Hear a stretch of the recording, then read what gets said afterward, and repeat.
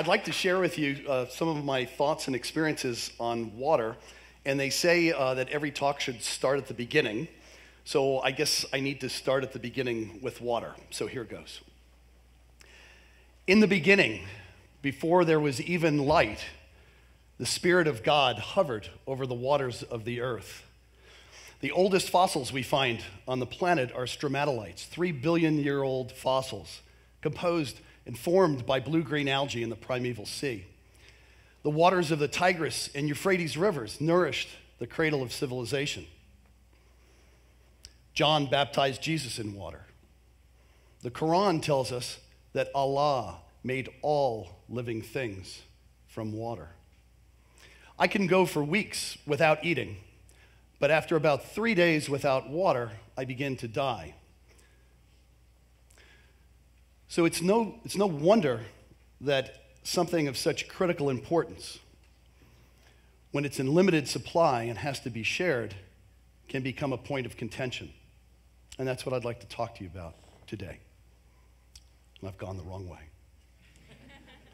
In 2006, I had the opportunity to visit Cambodia and traveled up the Mekong River and across the Tonle Sap, Southeast Asia's largest lake. And I saw how people in Cambodia depended upon water for everything. 50% of Cambodia's protein resources come from the waters of the Tonle Sap. And I heard about how concerned people were with what was happening upstream in Laos and in China, where the Mekong and its tributaries were being dammed for power and for agriculture. And I heard how concerned people were in Cambodia about their future and about their fate. Cambodia is a downstream user and not very well armed. In the Middle East, most of the nations are currently using greater than 100% of their renewable water resources.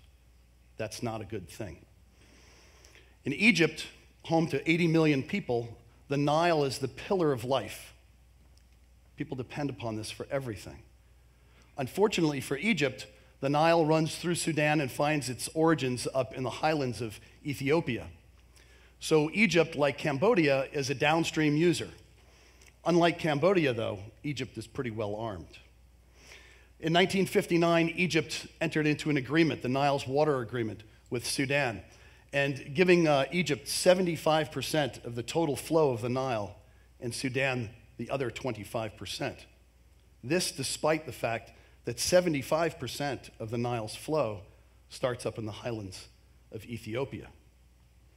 Egypt has said the only thing it will go to war over in the future is water. So for now, the people in Ethiopia go hungry and go thirsty and tread lightly. In 2009, I had the opportunity to travel to Saudi Arabia as a consultant on a water engineering project. The Saudis have burned through about 50% of their aquifers. And despite the fact that in 2005 they installed low-flow toilets in all the palaces, if they continue on this course, they may be down to the bottom of their aquifers by 2025. So what the Saudis have done is turned to desalination to make up this water that they've been depleting. Desalination is really a miraculous technology for the Saudis in their desert kingdom. In one side of this plant, they'll feed seawater, and the other side, oil. This is an incredibly energy-intensive process. And what is the product? The product of this manufacturing process is potable water. The Saudis currently supply 70% of the potable water demand in their country with desalinated water. Only a small fraction goes to agriculture. The Saudis are the lucky ones in this region in that they have this technology and they still have oil. But there are others in the Middle East and in North Africa who are not so lucky. Every year since 2005, I've taken students from Penn State overseas to Morocco to study water resources with their classmates at the École Mohammedia in the capital city of Rabat. Although Morocco is an arid country, they only rely on about 40% of their renewable water resources. So they're in pretty good shape. But the future looks quite a bit drier for Morocco and for the countries in this region because of climate change. Remarkably, before I can talk to my students from the United States about the effects of climate change on countries like Morocco, I have to talk about the reality of climate change and the politics, the perceived politics of climate change.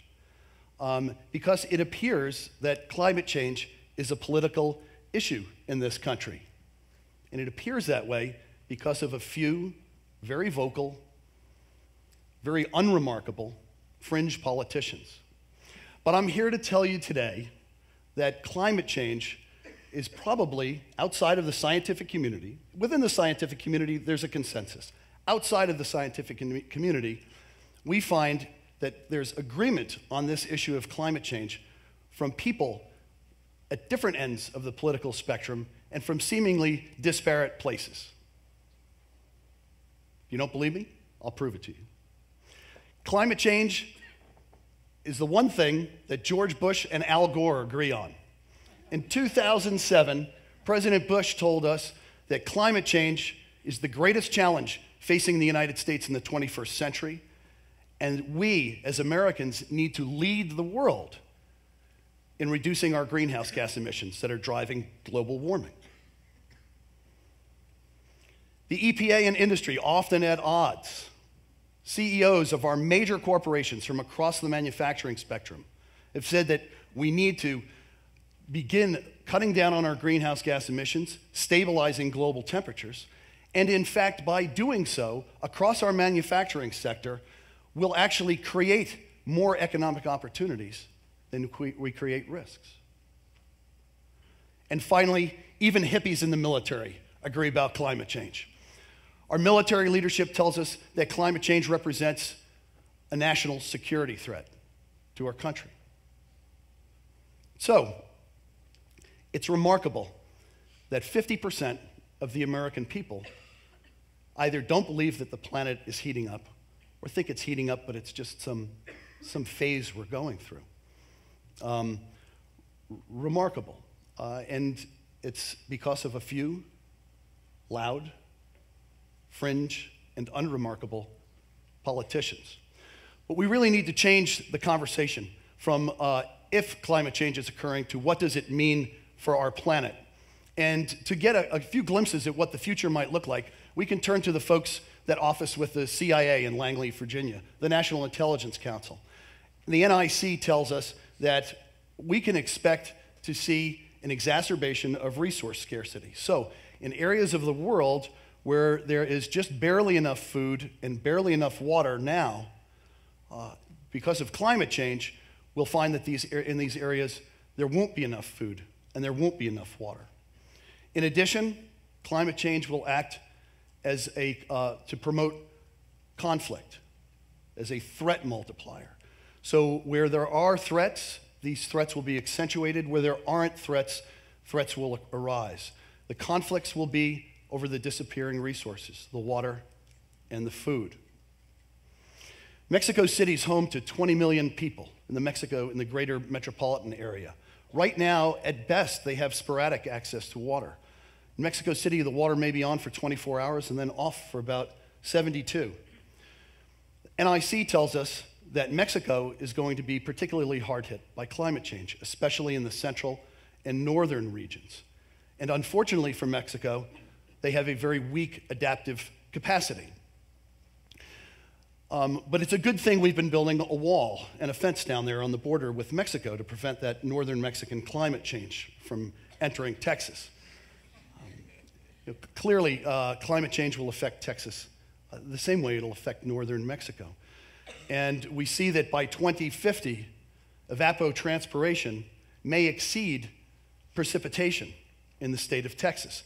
That means when it rains or when it snows, all of that water will effectively disappear into thin air. The Texas Water Development Board has just issued a report where they've been tracking temperatures in the state of Texas over the last 10 years. Temperatures have been steadily increasing.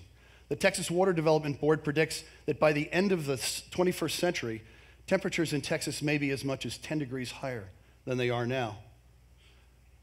This will profoundly affect the way Texans lead their lives. And perversely, Texas leads the nation in greenhouse gas emissions. In fact, if Texas were looked at as a nation, it would be the 7th largest emitter of greenhouse gases in the world. the same greenhouse gases that will result in this destruction of their state. So the final question is then, what can we do about this? You know, here in central Pennsylvania, if I put in a low-flow toilet in my house, the water that I save is not going to be transferred, cannot be conveyed to folks in Ethiopia or Egypt or Morocco or even Texas. So what is it that we can do here in the United States in terms of water resources on a global scale? And the answer is we can begin to reduce our greenhouse gas emissions and to confront this climate change challenge. Probably the first thing we can do on a macro scale is stop subsidizing the combustion of fossil fuels. Do you know that in 2010, on a global scale, we paid almost $500 billion to promote the combustion of fossil fuels? By simply stopping this promotion, we could cut down on global energy demand by about 5%. That's effectively eliminating the energy demand of New Zealand, Japan, and Korea combined, just by getting rid of these fossil subsidies. We need to stop propping these old fuels up. And then also, we really need to become introspective, and we need to ask ourselves how we can begin leading a more sustainable life. And maybe a place to start is in our homes. Our residential homes are responsible for 20% of our greenhouse gas emissions.